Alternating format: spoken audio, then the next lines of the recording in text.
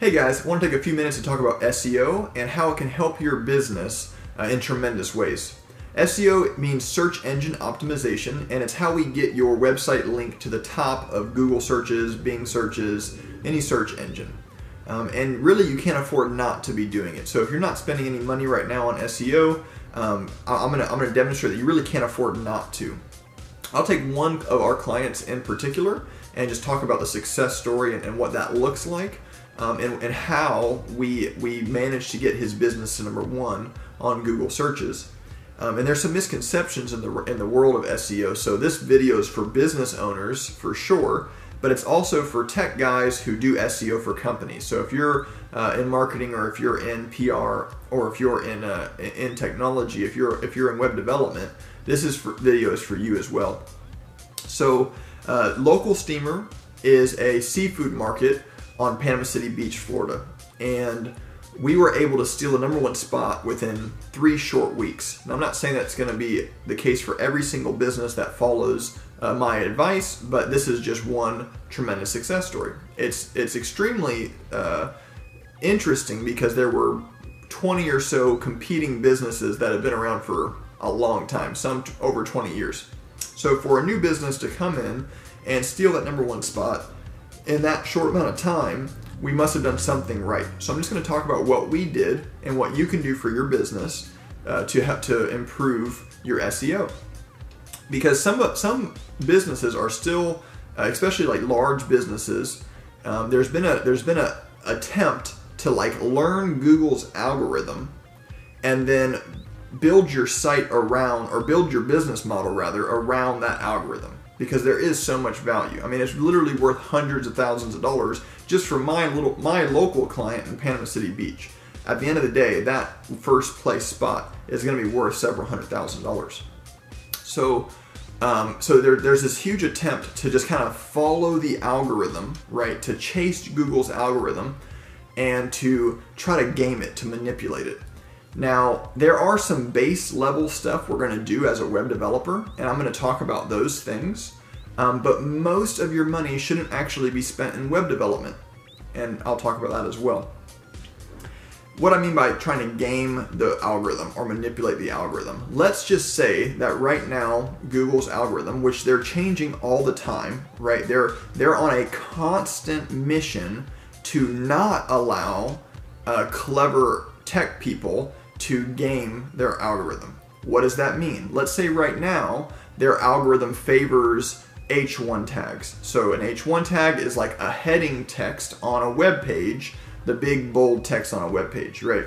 And let's say right now their algorithm favored it for whatever reason, just for the sake of discussion. Well, that means if somebody figured that out, what they would do is they would create a software program, just a robot, to automatically create H1 tags for clients.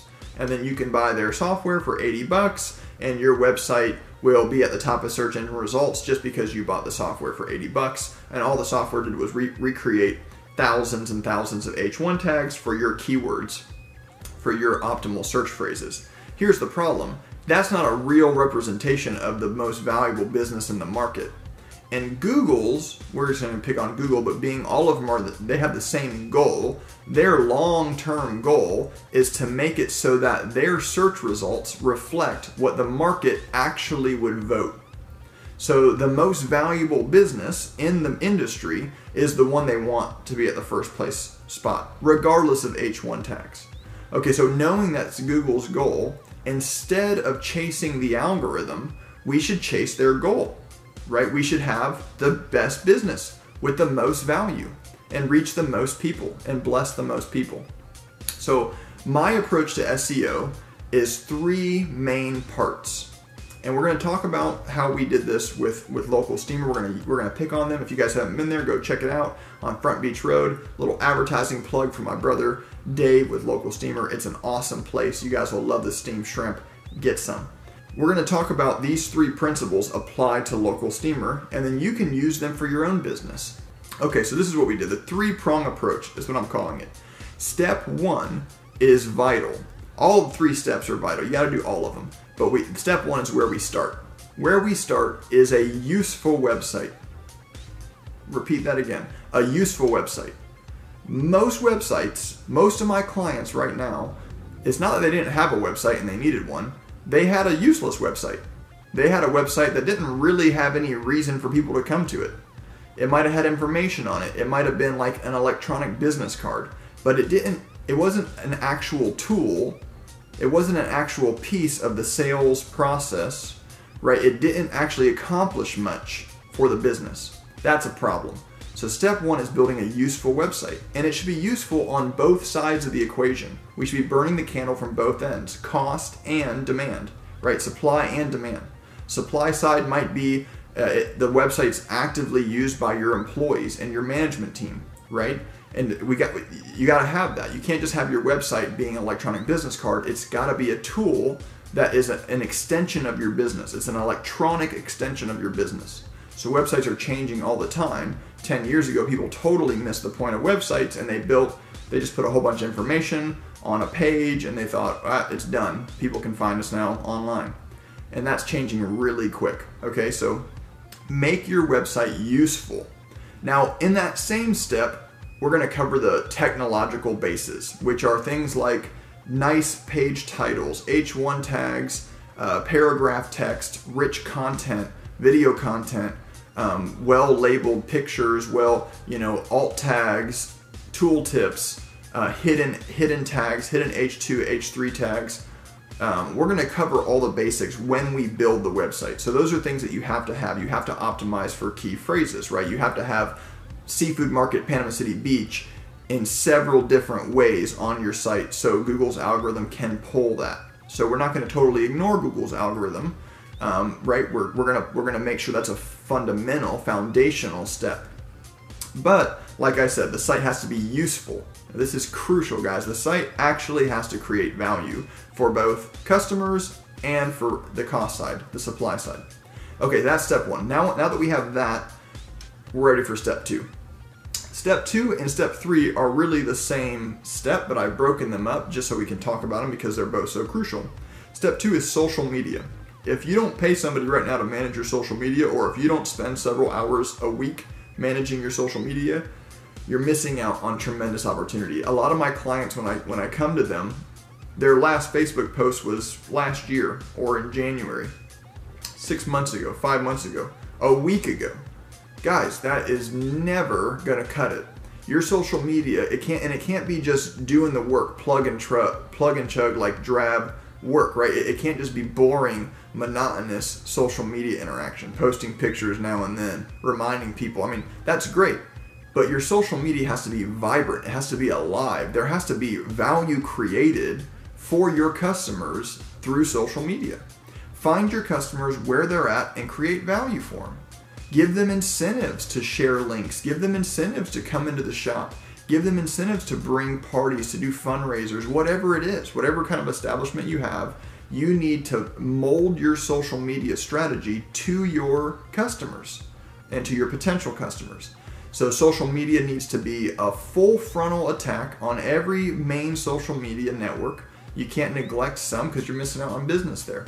Now the strategy, for sure, it's better to do one really well than a bunch of them really crappy. Okay, so if you don't have the resources to do all of them well, just do one of them really well. Facebook, just start there and do it really well. But ideally, the long-term goal is to do all of them really well. Okay, social media is just one more way to drive people to your website. The number one driver of SEO, this is crucial. If you're taking notes, write this down, tech guys. More than anything else, the number one driver of SEO are actual people, individuals coming and using the site consistently and often. Individual IP addresses logging on and using the site. That is going to drive SEO. That's the real meat and potatoes of it. You can have no H1 tags, none of that stuff, but if you have millions of people coming to your site every day, you're going to do well in your search phrase categories. Okay, so we need to get people to the site. So number two, remember, one, we're going to build a site that's useful. So when they come to the site, they're likely to come back, and often and regularly, right? Because it's actually useful. There's a point of the site. It's optimized on mobile. It's easy to get to on the cell phone. It's easy to get to on the tablet. It works well on all browsers, right? It's got to be a useful site. Then step 2, let's utilize social media. Let's make it fun and interactive and engaging. Let's bring people to the site through social media, funneling them to the site, right? Again, driving the amount of traffic that actually comes to the site. That's step 2. And then step 3, this is what I don't hear any SEO guys really talk about much, maybe just the ones that I read or watch videos on, and they all have good information. But this one is like, I feel like it's just neglected, and it's arguably the most important thing you can do. And it's marketing. It's PR. It's on the ground marketing. It's in the shop marketing. It's getting people, new customers and existing customers, but getting people to go to the site in person. So this might be guerrilla style marketing, where you're going out and handing out flyers. It might be radio advertising. I'm not promoting a particular kind of marketing. Maybe it's a billboard. Depending on your area and your location and your target market, figure out what's the best kind of marketing and then market. And then in your marketing campaign, right? I don't want to leave this out. I think it's obvious, but in your marketing campaign, you have to drive people to the website. And don't do gimmicks. Don't do sleight of hand. Don't do cheap stuff, right? I hate the campaigns, buy one, get one half off, right? Don't nickel and dime people. Do advertising that people can't afford to pass up. Make them an offer they can't refuse. If you're a restaurant owner and you give away a free appetizer, and that person came in and they got a free appetizer and they walked out and they didn't buy a drink, they didn't buy a meal, all they got was that free appetizer, you did not lose in that situation. It is so important to understand, because you gave them amazing service, your appetizer was delicious, now they've walked in your store, they've had some of that delicious product, they're a future customer, they're a word of mouth customer, they're at least going to tell 10 other people about the free appetizer.